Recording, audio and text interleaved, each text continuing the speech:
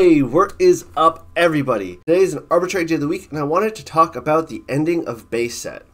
Now, I am working on a bit of a retrospective video that will go over the entire history from the beginning of the announcement of Elestrals up until the last tournament on May 11th. And I wanted to, before that kind of comes out, because that's going to be a bit as I'm working on it, I wanted to talk about base set now while it's relevant before Frostfall comes out. Because once Frostfall comes out, new format, etc., it's already technically out on the app.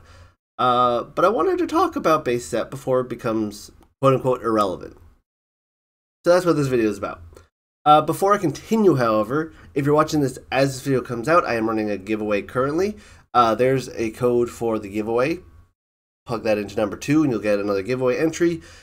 Anywho, yeah, check out my giveaway, all that cool stuff. Continuing with what I was talking about today. So base set has been out for almost 2 years. It was announced about 2 years ago, I should say.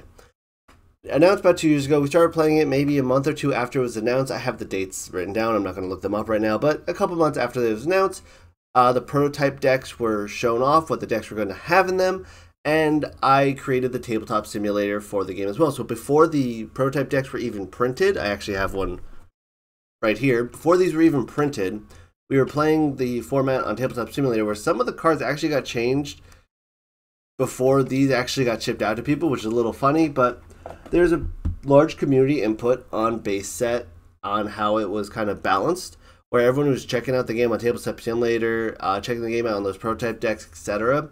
We're giving feedback to Dan and things were being adjusted on the fly, like immediately, almost immediately. Aeolus went from Disenchant 1 to Disenchant 2 because it was immediately apparent that card was too strong.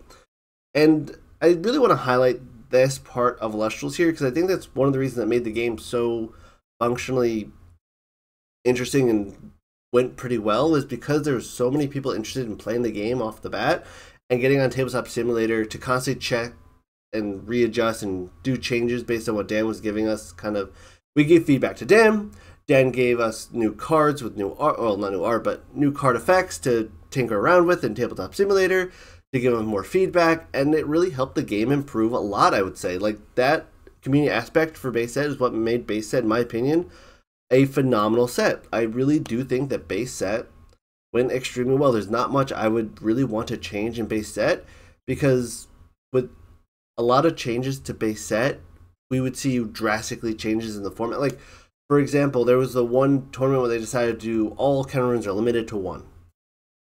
That was interesting, but it immediately made Wind incredibly powerful because the game was balanced with all the cards kind of in mind and playtesting, etc.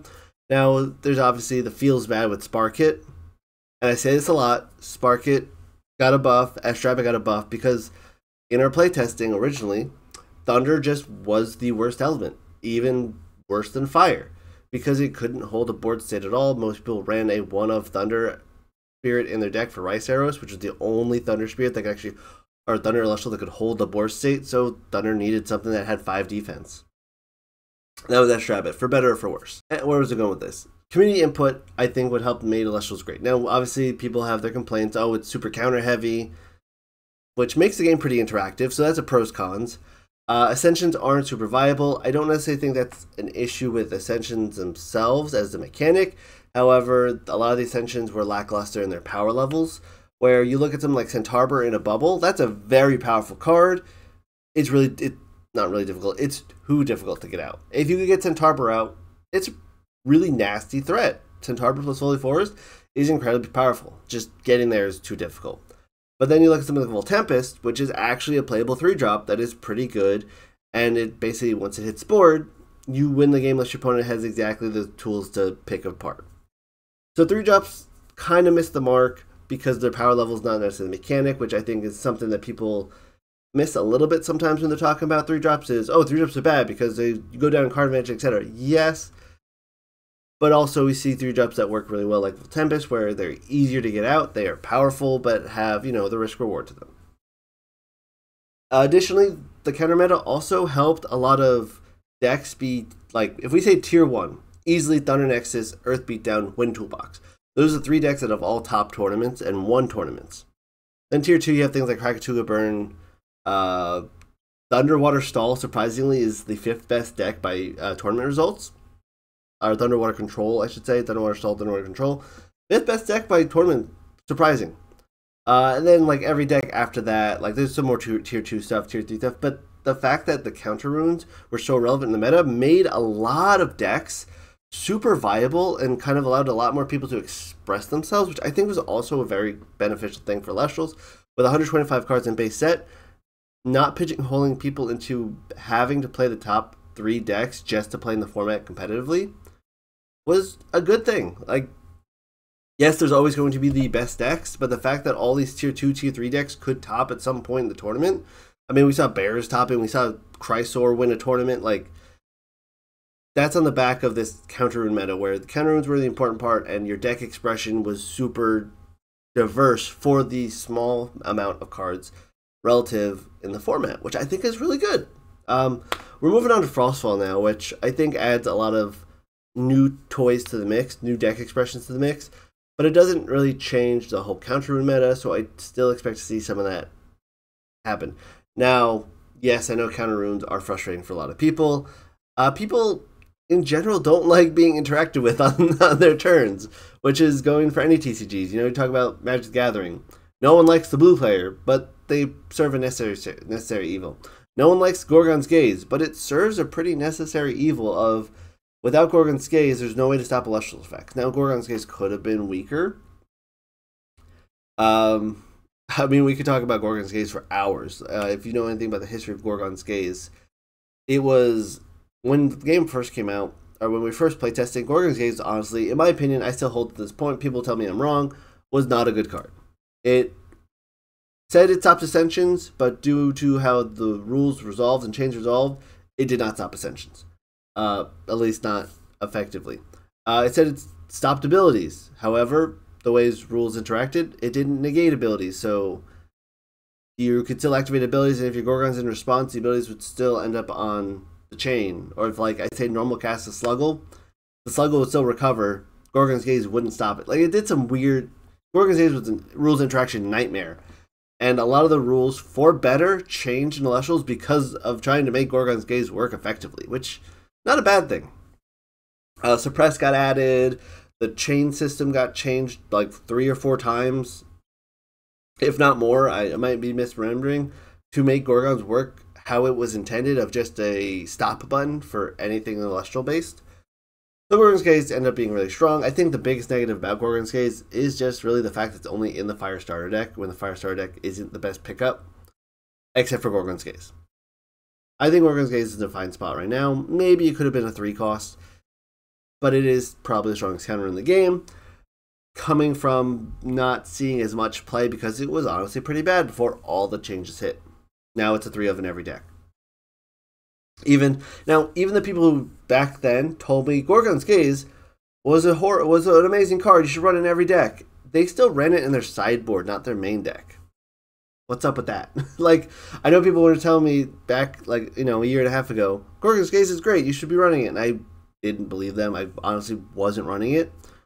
And then we had a small community tournament with Tabletop Simulator, and everyone who ran Gorgon's Gaze, except for one person, had it only in their sideboard, or their side deck. Checkmate. And that's my little Gorgon's history anyway. Like, I don't want to talk about, again, I could talk about Gorgon's Gaze all day, but Gorgon's Gaze, I don't think it's a mistake. Maybe it could have been nerfed a little bit stronger. But while we're talking about counter mistakes, I've talked about this before. I would have preferred if more counter runes, and even more invoke runes, were in elements rather than neutral. I think one of the biggest pros for Gorgon's Gaze is not that it's just a good card, but you have no restriction in what deck it goes in, which having generic staples is helpful and good. Something like Pandora's Box, I think, is fine as a generic card, but having something like Gorgon's Gaze have no restriction what deck it's going in, I think also limits the kind of potential of other cards to it. How do I explain that better? Gorgon's Gaze being a neutral rune is just, it's obviously an auto 3 would include in every deck. If it was, say, 2 fire to cast, now in base set fire wasn't super strong, but now you'd have to kind of mix up your deck with fire. If you want an earthquake, you have to mix earth in the mix. You want tsunami, so all of a sudden you have these cards with elements on them making it harder to include all of them. So I do believe that if Gorgon's Gaze was, I said this in a video a long time ago, if Gorgon's Gaze was fire, Shield of Achilles was water, Poison Tipped Arrow was earth, and then we have Tsunami's water, obviously. Like, those are the 4 staple kind of removal runes, or just interaction runes on your opponent's turn. Those all were elemental focused. You couldn't fit all of them into a deck consistently without drastically making your deck difficult to pilot.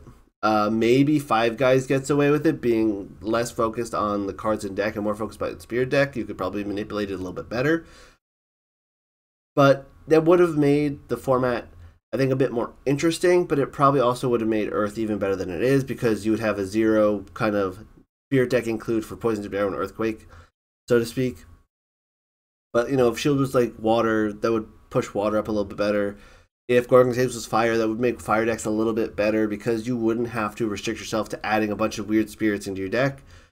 You'd just be in element. We see a little bit of Frostfall testing right now where fire decks are actually doing well, because Lavalith, one of the best cards in Frostfall, is in fire. So you have a 0 cost to include in your spirit deck to put Lavalith in your deck. I don't want to go into Frostfall too much right now. We're talking about base set. But that cost to include in your spirit deck is extremely important for a lot of splash effects.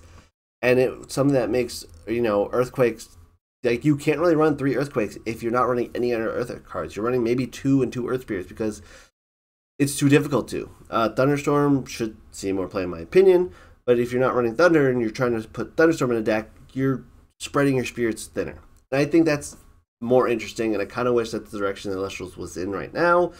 But again, as I mentioned way earlier in the video, that potentially makes, you know, some decks stand out more than they would have. Again, like Wind destroyed a tournament where there was only 1 of each counter rune. So, unintended consequences, I should say.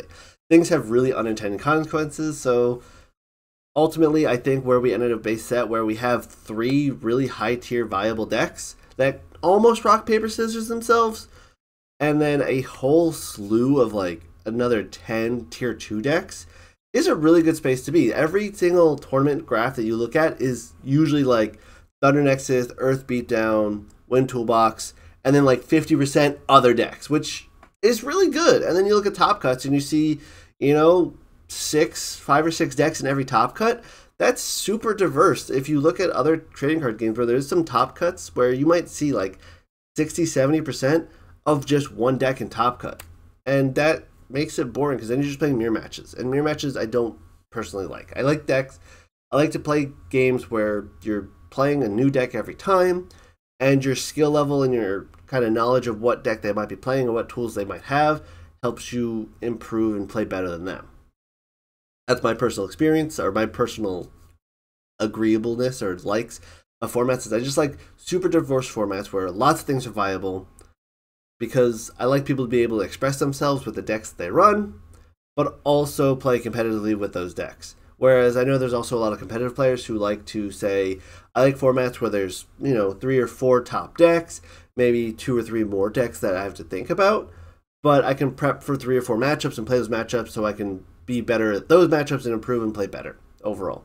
And there's an argument for that, for sure. But I do like where we currently have a base set where the meta is pretty diverse, not excessively so, and it just makes it more interesting, in my opinion, where someone can bring almost any deck and do decently well in a tournament. I brought a Majesty ramp deck that was, by all accounts, horrible. Would not recommend, but it's super fun. And I went 2 and 3, and I only lost the game because one of my opponents accidentally cheated. I say accidentally cheated. He activated a counter rune on the turn that he said it, because we both kind of forgot. It was a very, very, very difficult board state to manage, and we both forgot that he just said it. So I could have gone 3 and 2 with Majesty ramp, which shouldn't happen, but it happened, which is awesome. You know, like, these weird tier 4 decks could still do well.